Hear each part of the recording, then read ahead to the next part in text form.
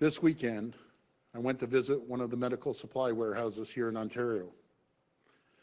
Minister Phillips, Minister Elliott, and I took a hard look at the inventory.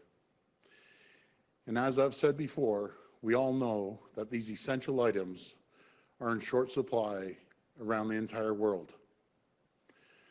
The good news is we're in the process of securing massive amounts of new inventory.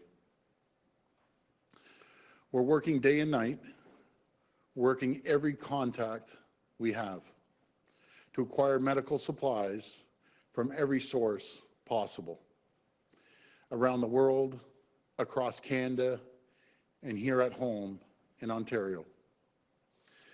We've been working with the federal government on their bulk buys of essential items.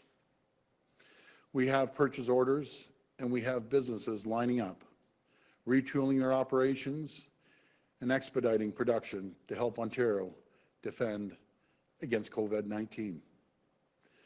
But it will take time for local production to ramp up and new supplies to reach us.